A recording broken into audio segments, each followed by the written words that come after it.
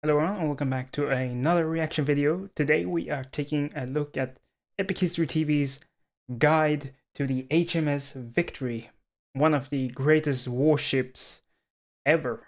Although I'm not an expert on naval warfare or naval history, I do believe I have some comments to contribute. Yeah, let's see what we got here. And without further ado, let's get going.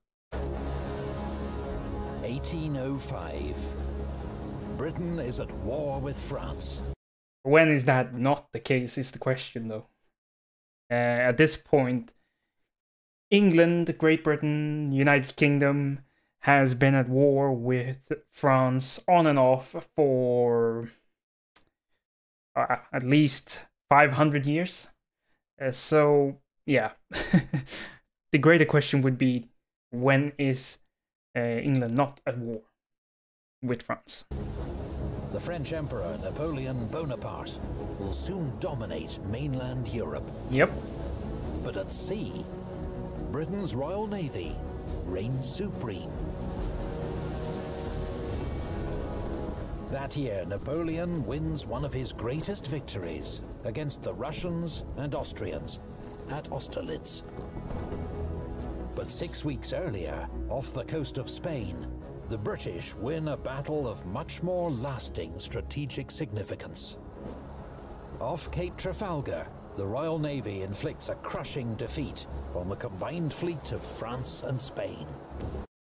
Yes, the Battle of Trafalgar certainly had much more strategic consequence than the Battle of Austerlitz did. And Nelson managed to pull off a absolutely brilliant victory against the Franco-Spanish fleet. The Franco-Spanish fleet was bigger, and they also had the Santísima Trinidad, the most fearsome warship ever built. I believe after its refit it had like 136 guns, and that's more guns than any other in the age of sail. So it was a super impressive warship that was captured and subsequently scuttled by the British. Now, Lord Nelson, Vice Admiral Nelson, managed to win this by defying naval tactical orthodoxy by sailing directly into the battle line of the Franco-Spanish fleet, thereby dividing them from each other. And yeah. Even Admiral Villeneuve, the French commander, had predicted that something like that might happen, but he didn't take any precautions to prevent it. And so, yes, the Battle of Trafalgar will cement Britain's naval supremacy for the rest of the Napoleonic Wars, and even beyond. Enemy losses are devastating. Yes, I believe the losses for the Franco-Spanish fleet is 21 ships of the line, which is absolutely devastating. I don't believe the British lost a single ship. And there were many thousands captured, wounded, and killed. And yeah, so this was an absolutely crushing defeat. British naval superiority will not be seriously challenged again for the rest of the war. Britain goes on to play a leading role in Napoleon's eventual defeat. Its greatest contribution? Its wooden walls. The Royal Navy. Britain is the world's largest naval power, with 136 ships of the line and 110,000 men at sea. Yes, it is certainly the biggest fleet in the world, the most advanced fleet in the world, and it has the most experienced crews in the world, and it's not even close. France does command the second largest navy in the world at this time, but there are various things that have hampered the French navy, not least the fact that the revolution proved to be a great disruption in terms of what sort of leadership was available to the French Navy. Most of the Navy leadership was nobility, and of course we all know what happened to them after the revolution.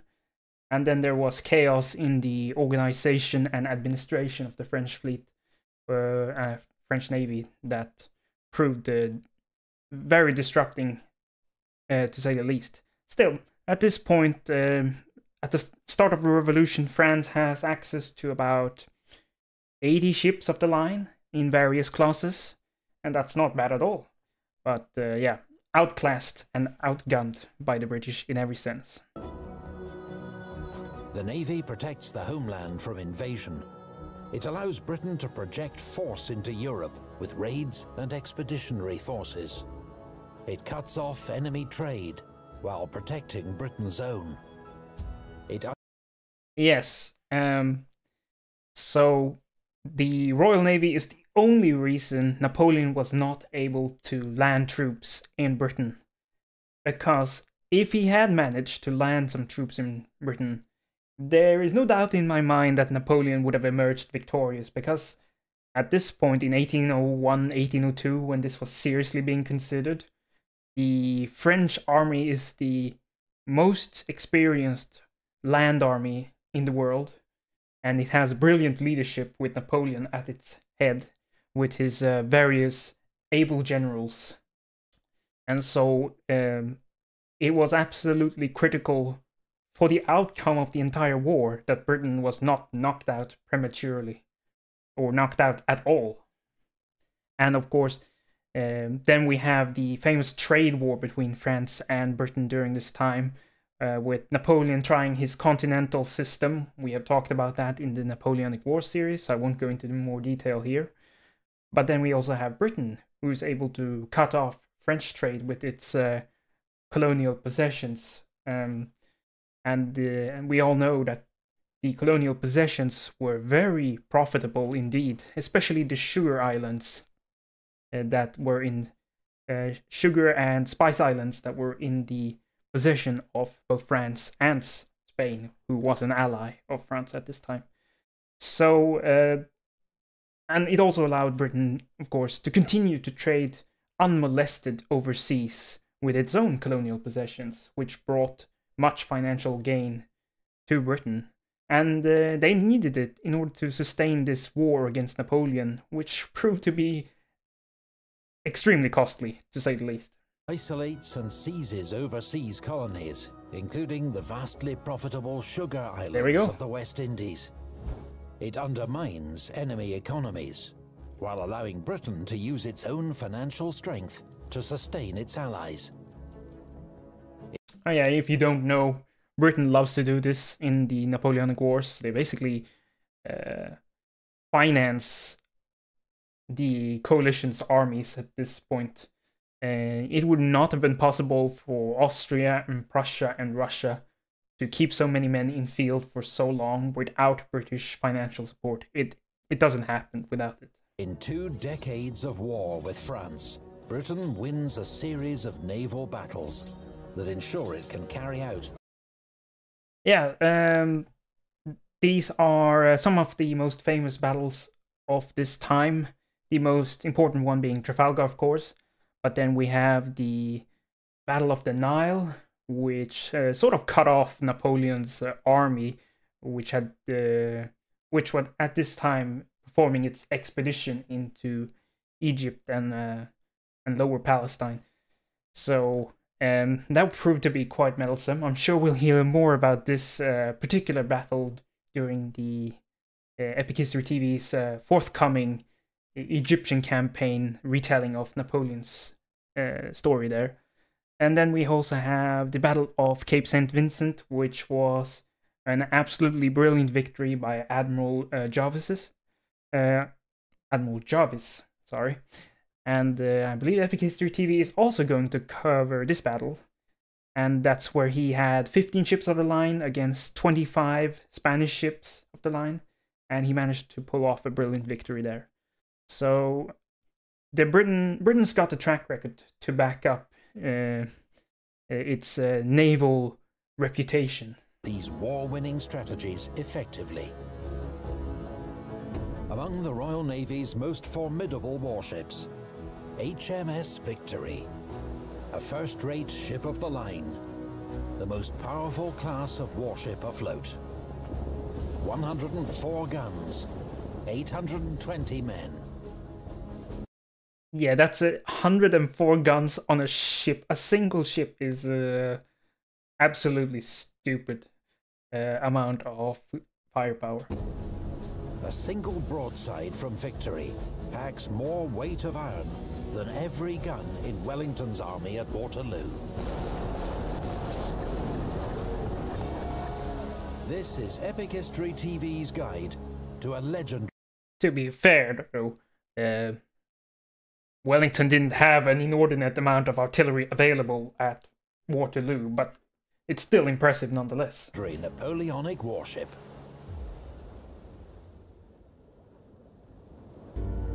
Today, HMS Victory lies in dry dock in Portsmouth, on England's south coast, a famous visitor attraction and the world's oldest commissioned warship. Yeah, that's a fun fact about the HMS Victory. It is still commissioned as an active warship. Obviously, it's not being used anymore, but still, it's a sort of an honorary thing that the British Navy still has kept it in service, even if it's just a formality. She's a remarkable survivor from a vanished world of sail-powered warships. Oh, yes. And global struggles between Europe's great empires. Yeah, HMS Victory is one of the last great warships in the age of sail. Probably the greatest warship in the age of sail, if you want to be that forward. Because by the end of the Napoleonic Wars, and maybe add 50, 75 years onwards, we were going to see the ironclad ships start to appear in the mid-19th century, which will gradually start to replace the old majestic ships of the line. And of course, by the turn of the century, we will get the destroyer class and the battleship class of warships, the modern ones that we all know, and well, maybe we don't all love them, but yeah. So this is truly the last hurrah for the sail-powered ships. Victory was built to boost British naval power at the height of one of these struggles, the 7 Years' War. The 7 Years' War is one of those forgotten conflicts which proved absolutely pivotal in the mid-18th century, and it helped cement Britain's role as a global power, alongside the really birth of the powerful Prussian state that would eventually form Germany. So it was a crucial conflict that has been forgotten in many senses. Now, Britain's role during this war was mostly on the high seas and in the colonies.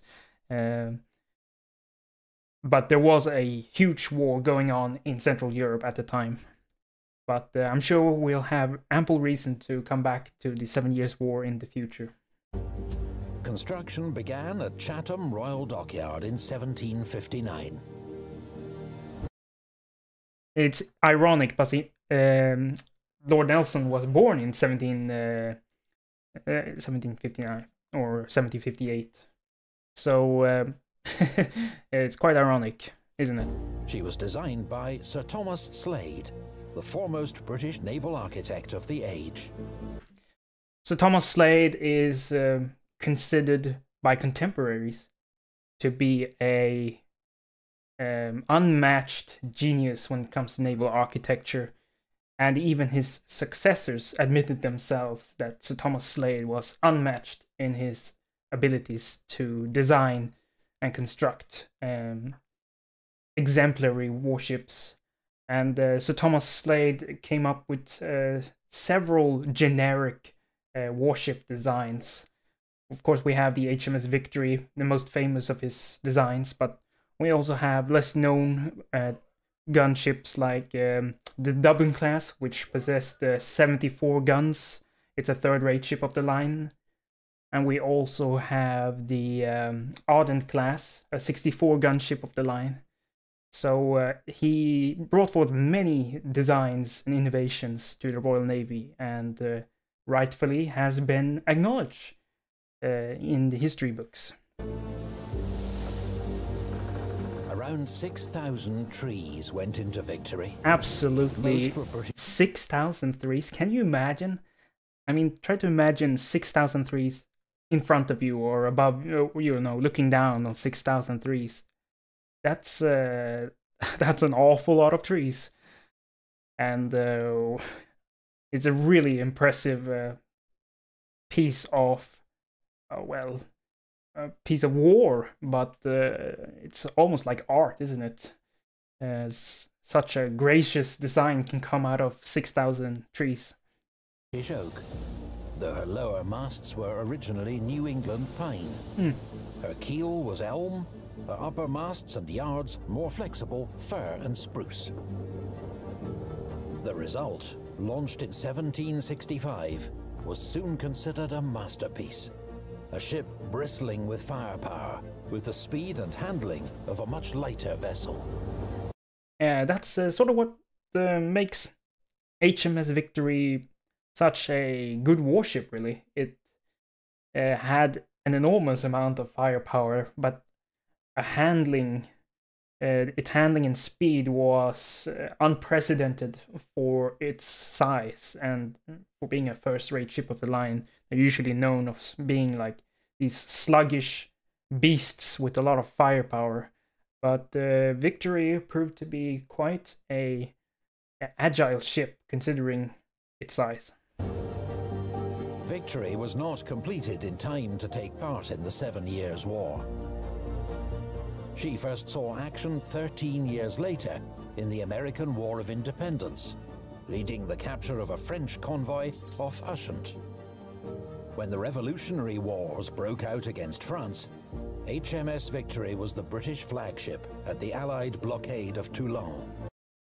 Yes, and who was it that managed to lift the Allied blockade of Toulon? Well, none other than our good old friend Napoleon Bonaparte. At that time, he held the rank of Major. He was the newly graduated artillery officer, and Toulon is where he made his name. It's how he got promoted to Brigadier General, and that put him on a fast track to glory and greatness. So it's interesting how these fates are tied together. Then in 1797, she was Admiral Jarvis's flagship at his great victory over the Spanish at Cape St. Vincent. Victory was by then 32 years old, far beyond her life expectancy of 18 years. Yeah, that's the problem with designing weapons of war, isn't it?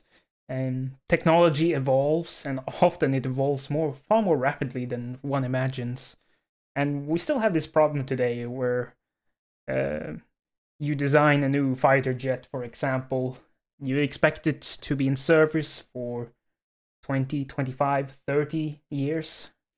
And you don't know how technology will evolve. By then, something greater, more innovative, more technologically advanced and superior in every way usually comes around. And, well, then you usually decide to get rid of the old and get in the new. But sometimes it can be saved thanks to some technological innovations, which I believe is the case with Victory. Worn out, she was briefly threatened with being turned into one of Britain's notorious prison ships, known as hulks. No one would have guessed that her greatest hour still lay ahead of her. Because at the last minute, Victory was reprieved and began a major 3-year refit that cost more than she did to build. Yeah, the Revolutionary Wars and the Napoleonic Wars came at a time. Well, it was fortunate for Victory because those two conflicts require more of the Royal Navy. And rather than build a new first-rate ship of the line from scratch, why not just reprieve an old one, upgrade it a bit, and put it out to sail again? She returned to service in 1803 as Vice Admiral Nelson's flagship. 2 years later, she would lead the British attack at Trafalgar and win her place in naval legend.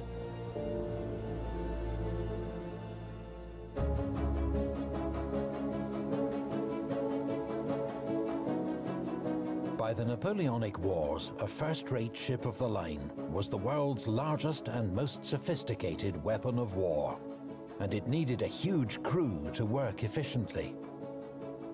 In 1805, Victory's complement was around 820.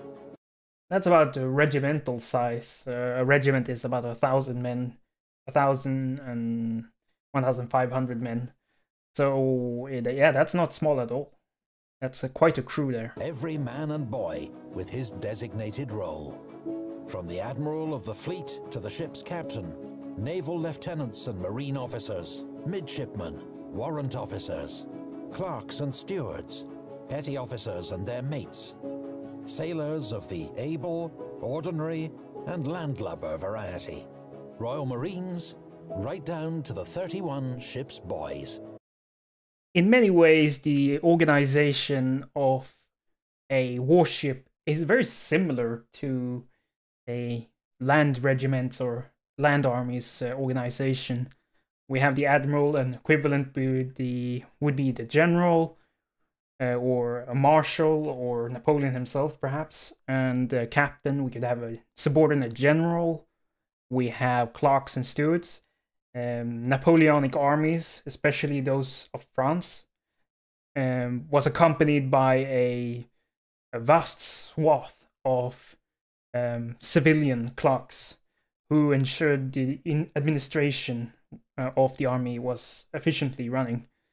And yeah, so it's very similar to how a land army or land regiment would be structured, with the various subdivisions of command.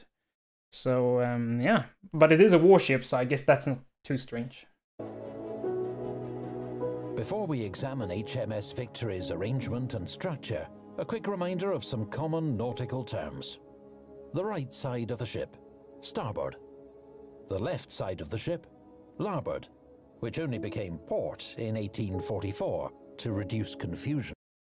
I think that was a good change. Larboard, starboard, you can easily get those confused. Port is much more distinct. The back of the ship, her stern. The front, her stem. Towards the stern was aft or abaft. Towards the stem was forward or fore. Victory's middle gun deck was 186 feet long. The top of her main mast was 205 feet above the waterline. Victory's top speed was 10 knots, or 11. Yeah, I like that the for us on the more advanced and civilized metric system, we would like something described in meters and kilometers and miles per hour. Well, so that makes it easier to understand the scale of this ship. I am not a fan of the imperial system that the Americans and the British still use. 7.5 miles per hour, fast for a ship her size. In 1780, she received the latest British naval innovation, copper sheathing for her hull. This protected her timbers from shipworm, barnacles and weeds, keeping her solid and streamlined. Victory, like all ships of the line, was ship-rigged, meaning she had 3 masts, a foremast, mainmast and mizzenmast, and a bowsprit. Each mast was made up of sections. The lower mast, secured deep in the ship's hold, rose up through the decks to the fighting top, which served as a platform for sharpshooters in battle. Above it, the topmast. Then the cross trees, which secured the top gallant mast, pronounced t'gallant. The cross trees was the lookout's position, there being no crow's nests in the Navy. Each mast supported... I think that is a common misunderstanding. There were lookouts, but there were no real crow's nests that people could sit in. Several yards, to which the sails were fastened or bent. Victory's rigging... Yeah, the amount of rigging going on in this ship is pretty astonishing, really. How many ropes and levers and pulleys, and then you have to put up all the sails that a warship of this size could use, and it starts to become a really complicated operation going on here.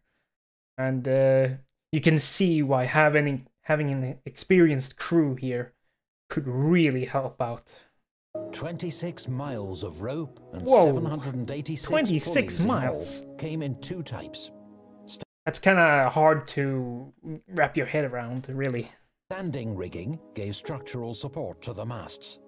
Forestays and backstays kept them braced fore and aft. The shrouds secured the masts laterally, and their rope steps, called ratlins, were how you climbed the masts. Experienced seamen reached the tops by climbing the futtock shrouds. On a rolling sea, this could mean climbing out over the ocean upside down. So novices were Yeah, I wouldn't do that. advised to use the lubber's hole. Yeah, that sounds good enough. The other type of rigging was running rigging, used to operate the ship's yards and sails, and included halyards, bowlines, and clewlines.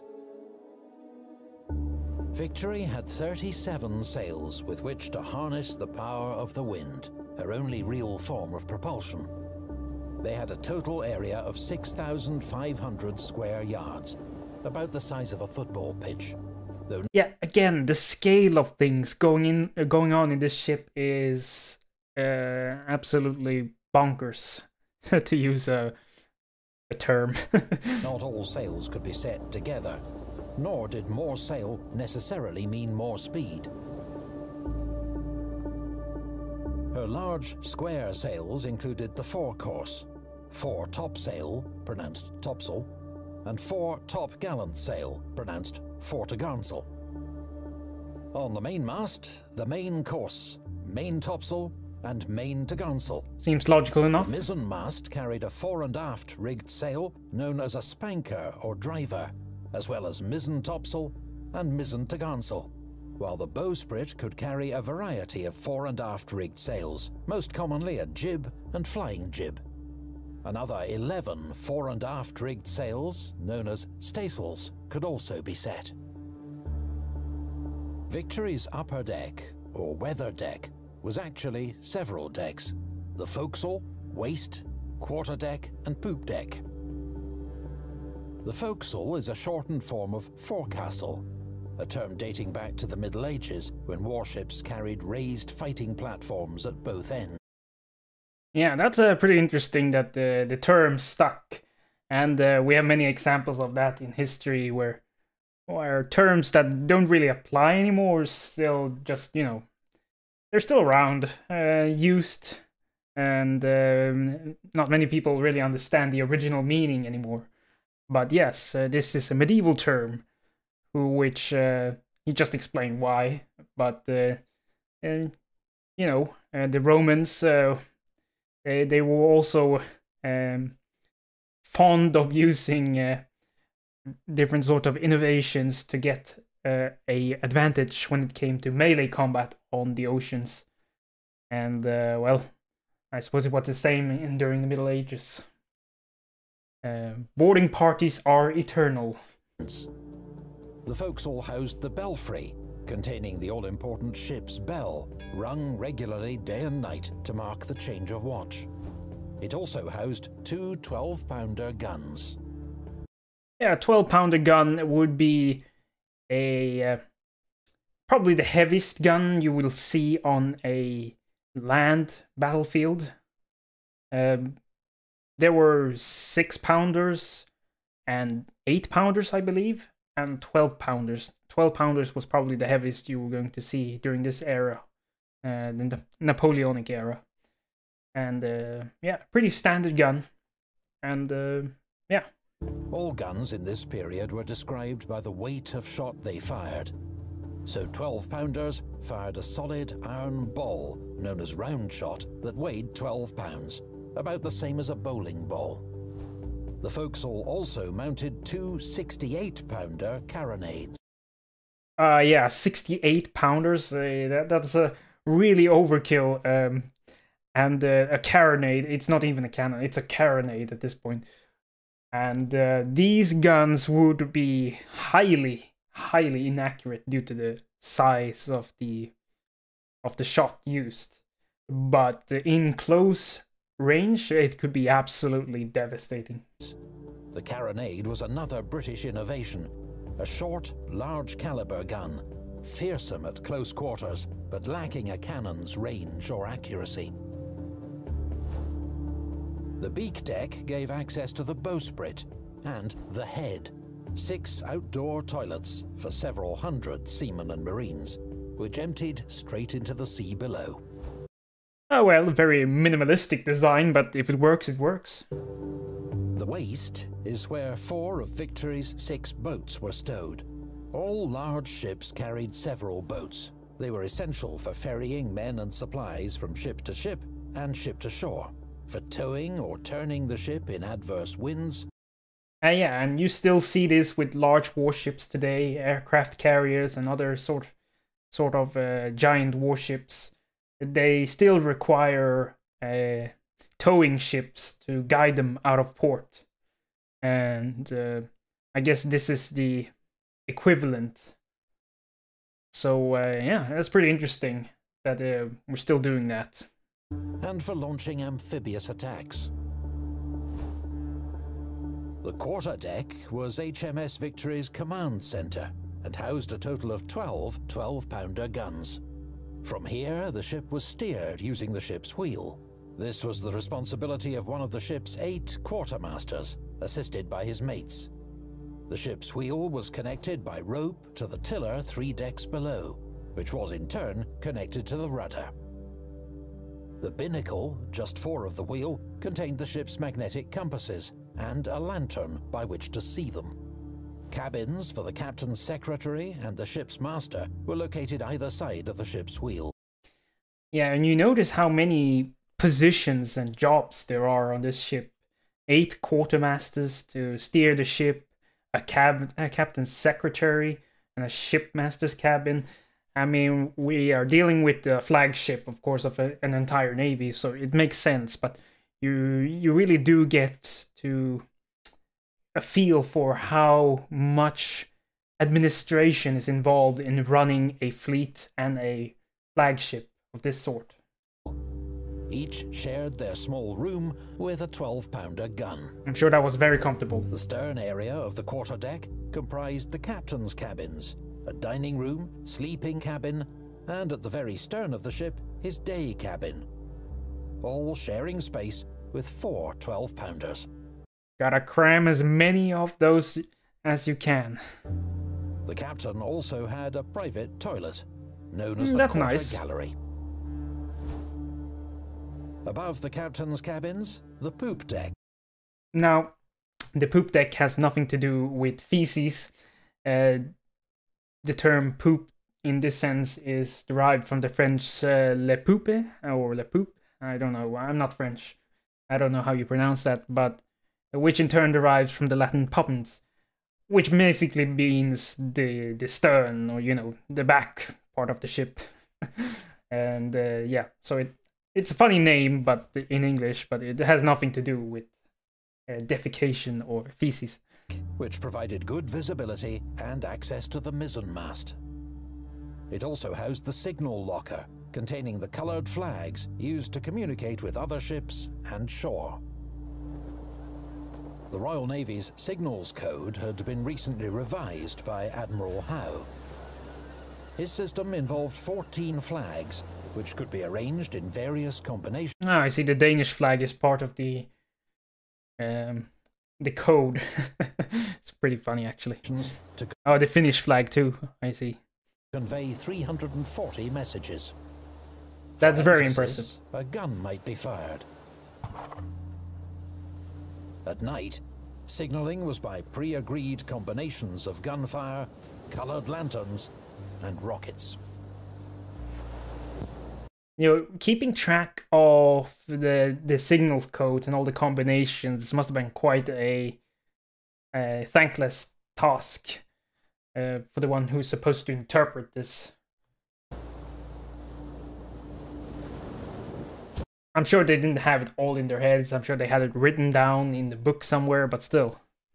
A Napoleonic ship of the line was, in essence, a giant floating gun battery designed to pulverize enemy warships and shore installations.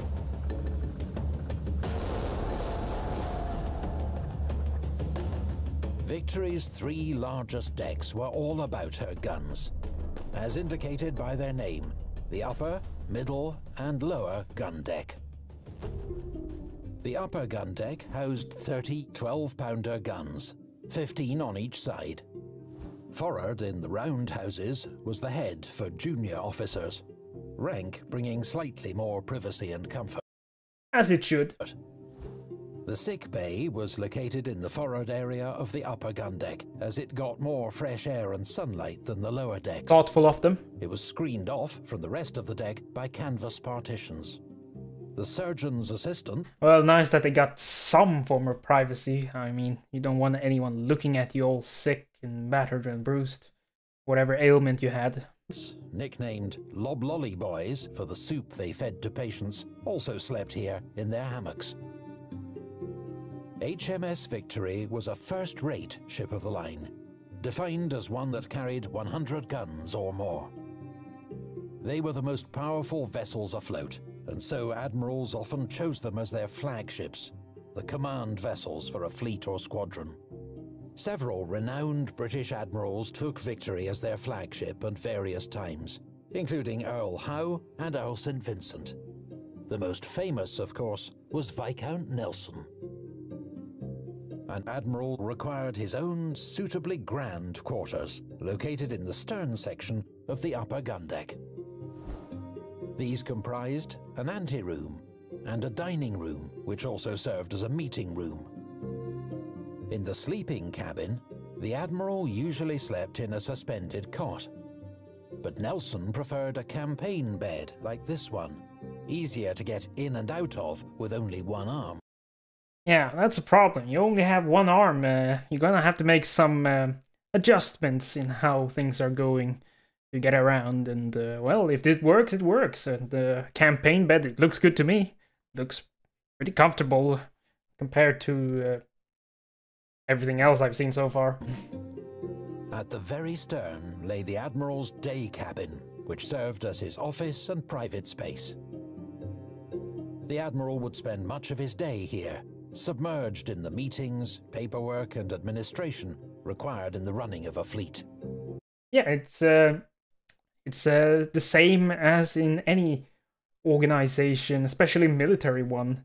The various land armies of Europe, especially Napoleon's army, was incredibly sophisticated with its administration and organization. And it would be the same out on the sea. And you have to coordinate movements, you have to draw up plans. Where are we going?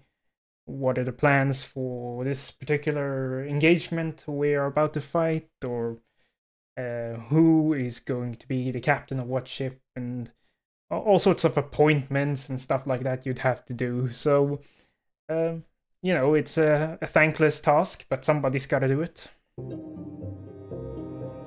The Admiral's cabins, like all cabins on the gun decks and quarterdeck, were formed by removable wooden panels. This meant when a ship cleared for action before battle, the cabins could be rapidly dismantled and carried with furniture and personal items down into the hold. Now that is pretty smart, actually, which allows the gun crews and, to operate without any hindrance.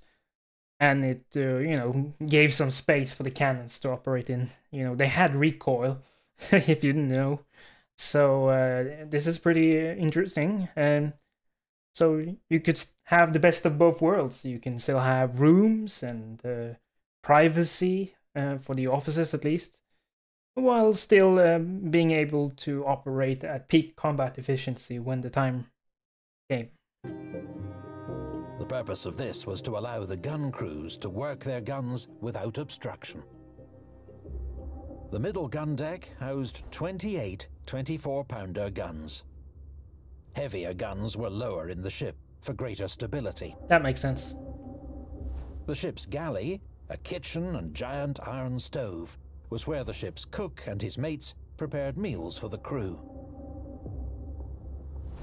The stern section... Yeah, 820 men. And you have to prepare a lot of food every day, especially if it's going to be 3 meals per day, which I'm assuming it was. Because, you know, you burn a lot of energy working on a warship like this, especially if you are one of the lower ranked seamen. It was a lot of hard work, I can imagine. Was known as the wardroom, where commissioned officers dined and slept. At night, around 300 sailors and marines slept on this deck, their hammocks strung up between the guns. The deck below was the lower gun deck. This housed the Victory's heaviest guns, her 32-pounders. And at night, more than half the crew, around 460 men, slept here. Whoa. This plan of HMS Bedford, a contemporary third-rate ship of the line, shows how crowded it could be below decks. Yeah, that does not look comfortable at all. I mean, it sort of reminds me of the similar things you see when looking at how they packed slaves so tightly on ships. This is sort of similar. Obviously, it was even more horrendous for the slaves being transported, of course.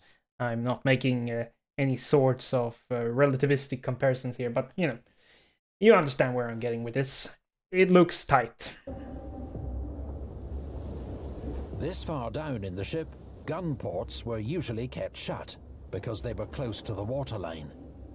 With little fresh air and so many men living down here, the smells of the lower gun deck could be notoriously challenging. That's one way of putting it. The stern area, separated by canvas screens, was known as the gun room. This was where warrant officers dined, with screened-off sleeping quarters for the master gunner, chaplain, and 2 junior lieutenants. They shared the gun room with the ship's tiller, a large wooden beam connecting the ship's rudder to the ship's wheel via a series of ropes and pulleys. The tiller is not currently in situ, but the strip of canvas marks its position.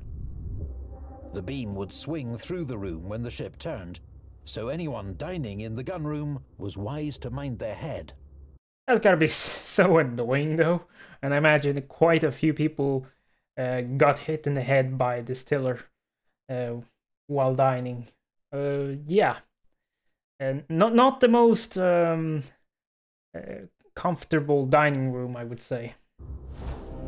Below the lower gun deck was the orlop deck, a warren of small cabins and stores beneath the waterline, lit only by lanterns.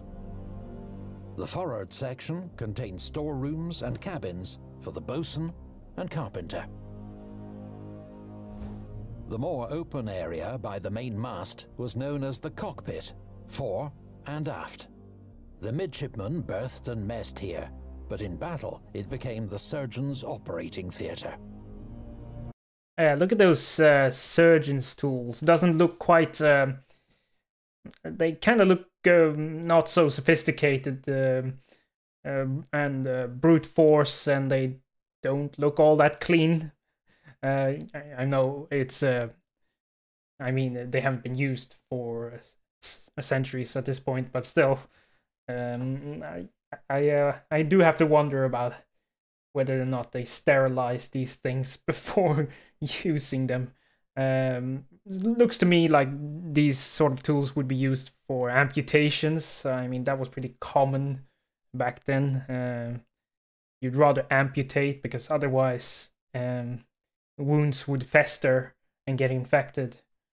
So this was before the age of antibiotics, and well, we can all be happy that for modern medicine and modern surgery.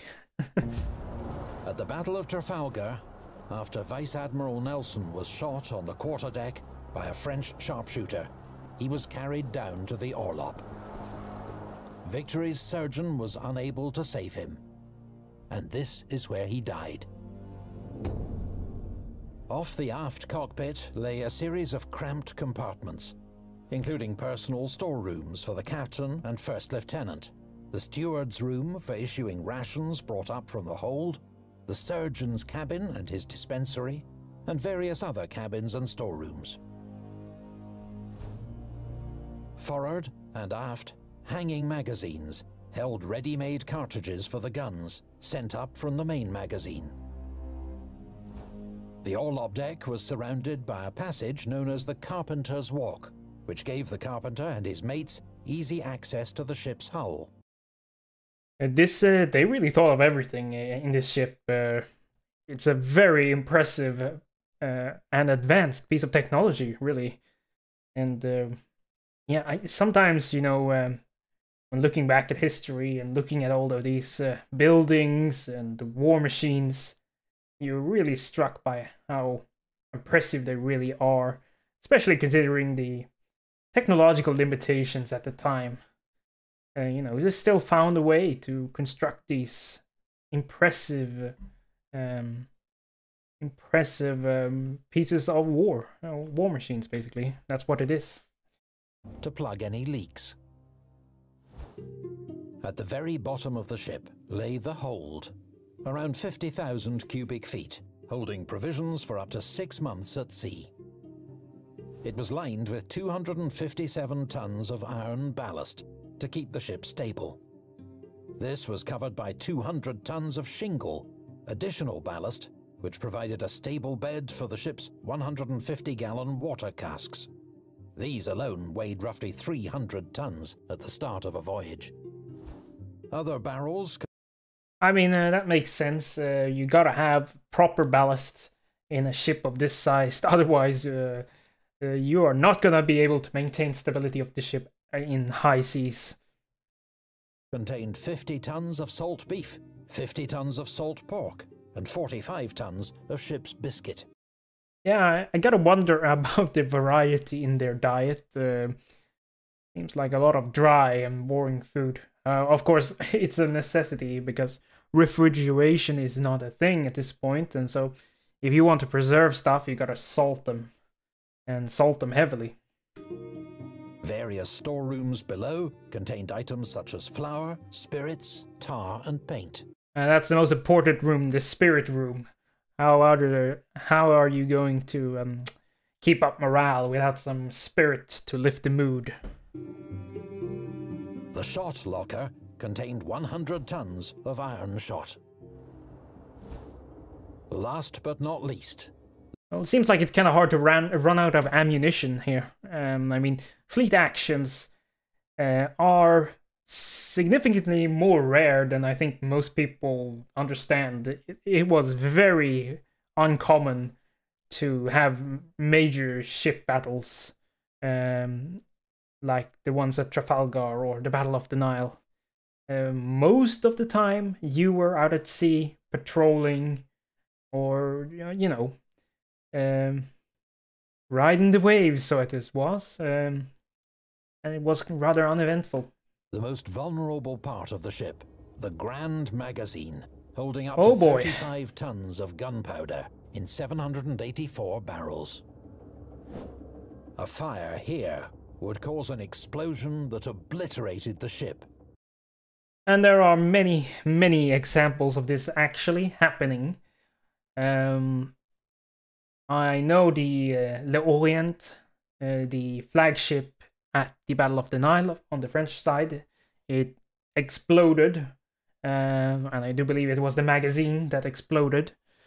And well, in Swedish history, which I'm more familiar with, we have the famous ship Kronan, which exploded in a battle with the Danes. And it was quite an explosion, according to witnesses. And yeah, you do not want to be on board when that happens. And anyone aboard. Or if water got in, the gunpowder would be useless in battle. Therefore, elaborate precautions were taken to keep the magazine safe, including fire doors, fire-retardant plaster walls, copper sheathing to avoid sparks, and keep out moisture and rats. The forward section of the magazine was the filling room. Now, luckily, the Grand Magazine in this case is below the waterline, so the odds of it getting hit is pretty low, or pretty high, depending on how you think about odds. But anyways, you get my point. There was not a great chance of the Grand Magazine being hit, but accidents, freak accidents do happen. So yeah, but it's good that they took all of these elaborate precautions. You know, you gotta do what you gotta do to minimize risks. Here, loose gunpowder was scooped from this powder bin into cloth bags to make cartridges for the guns. Lanterns were kept safely behind glass in an adjacent light room. Sensible. Until required, ready cartridges were stored in racks on either side of the filling room. In an age before steam or electrical power, all the ship's heavy lifting had to be done by manpower. Mechanical assistance came from two capstans, the main capstan and jeer capstan. These were effectively giant winches, which extended vertically through the middle and lower gun decks. To turn them, bars were inserted into the capstan head, with up to 10 men pushing each bar. Using both decks, this meant 260 men were working the capstan for the heaviest jobs, such as raising the main anchor or hoisting a gun. Yeah, I mean, like I said, this is the we are at the end of it, but we're still in the age of sail here. And so there is a significant amount of manual labor involved when raising the anchor, for example. I mean, those anchors weigh several tons, and you gotta winch them up from the bottom of the ocean floor. So, yeah, I mean, they sure got their work out here. Work was often accompanied by a fiddler, a shanty, and the stamp of feet. Yeah, gotta raise morale. Victory carried 7 anchors in total. The heaviest, the best bower anchor, weighed 4 tons and was rigged at the starboard bow. The 4 tons, that's like, what, the equivalent of maybe 3 or 4 cars. Modern cars, that is. So that gives you a sense of how heavy these things were. All bower anchor on the larboard side was only slightly smaller. Sheet, kedge, and stream anchors served as spares, and for keeping the ship stationary in small harbours or rough weather. All wooden ships leak at sea, even before hulls are split by cannonballs or hidden reefs. Victory had 4 crank-operated chain pumps, which could pump water out of the ship at approximately 1,300 gallons per minute. 1,300 gallons per minute. That is a very impressive chain pump indeed. You know, if you dealt with minor leaks, this would be good enough to keep you afloat. Of course, if you had a major leak, that pump is not going to do any difference. About 300 jerry cans worth. Very impressive. She also had 2 elm pumps for pumping seawater into the ship for washing and putting out fires. In the late 18th century, HMS Victory and ships like her were the most sophisticated and advanced machines in the world. Massive floating batteries that could remain at sea for 6 months or more and traverse the globe. In the Revolutionary and Napoleonic Wars, they battled for naval supremacy, most dramatically in giant fleet actions. It was a contest that Britain won decisively. The consequences for Napoleon were disastrous. Yes, and while we're talking about mentioning Napoleon, I might as well bring it up here, the fact that Napoleon actually brought some organization and reforms to the French Imperial Navy, which cleaned up the chaos left behind by the revolution. Of course, Napoleon was an artillery man, not a navy man, and as such, some of his reforms were misguided. and perhaps not exactly what was needed. However, all in all, it was decent reforms. And the problem for the French here at this point, after Trafalgar, is they don't got enough ships, for one. Napoleon tried to rectify this with a massive shipbuilding program, and he used ports that were captured during the Napoleonic Wars to do so. Most alarming for the British were the port at Antwerp, which was described sort of having a gun to England's head by someone, I don't remember quite, but was someone high political figure in Britain. And Napoleon initiated a very ambitious shipbuilding program, and using the entirety of the resources of the French Empire. And he also used the port at Venice, and Venice, of course, had a long-standing tradition of building ships at this point. And so Napoleon was not doing nothing to rectify the situation. The problem is, building big warships like this takes a lot of time, and even longer you need experienced crews and experienced leadership. And that was much harder for Napoleon to acquire. But all in all, he was moving in the right direction, and by the time that the Napoleonic Wars ended, he had produced quite a few new ships of the lines and frigates.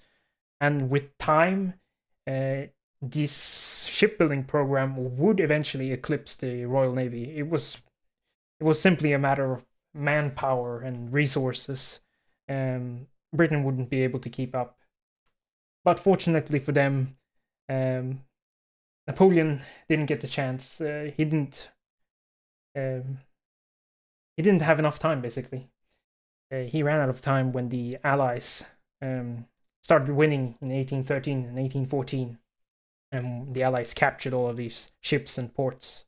So those plans ground to a halt. But still, it would have been interesting to see if the French could have made a comeback. But the Napoleonic Wars and how it ended in total defeat for France put an end to any ideas of France reclaiming naval supremacy. And it would take quite a while before France was a serious naval power again. But for all Victory's qualities, it was not ship design that gave Britain the edge in the war at sea. It was the men who sailed her. Definitely. British commanders and crews were experienced, capable, and aggressive. Oh yes. In the next video, we'll see how they sailed and fought a ship like Victory, and how they lived aboard her.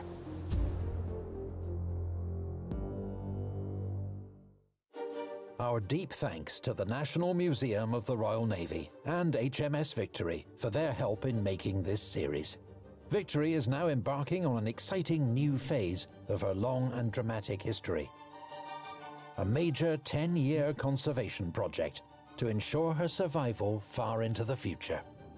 The work is guided by the latest scientific and historical research, and will involve removing and replacing rotting timber and other structural repairs. And the great news is that the ship remains fully open to visitors throughout. Visit during the project, and you'll even get to see conservation work up close, with expert shipwrights on hand to explain what's happening. Yeah, big shout out to all the conservationists out there who do an absolutely fantastic and fabulous job in preserving historical relics, such as the HMS Victory. Here in Sweden, we got the famous Vasa ship. She is of the 17th century design, so she's older, and it sunk on her maiden voyage due to architectural problems. They could have used Sir Thomas Slade there. But it's an extremely impressive warship, now preserved for all time in the Vasa Museum in Stockholm. So if you're ever there, go check it out. It's quite an experience. And now they are also doing, they've also been doing conservation work to preserve it.